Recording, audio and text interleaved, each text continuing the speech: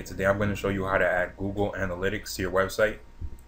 All you have to do is go to Google, search Google Analytics. The first result that comes up, click on it.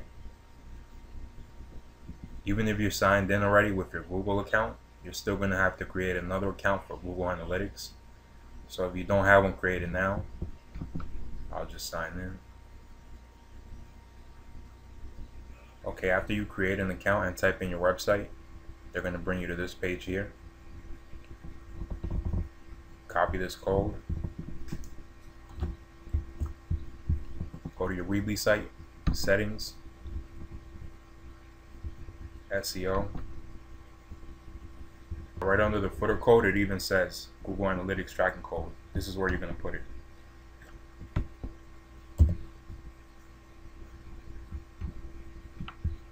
Save.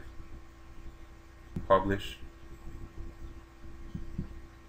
Track your website. You would sign into your account.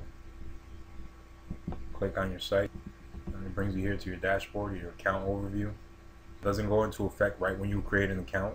I would give it 2 or 3 days until you start seeing the visits show up here. Don't forget to like, comment, and subscribe for more.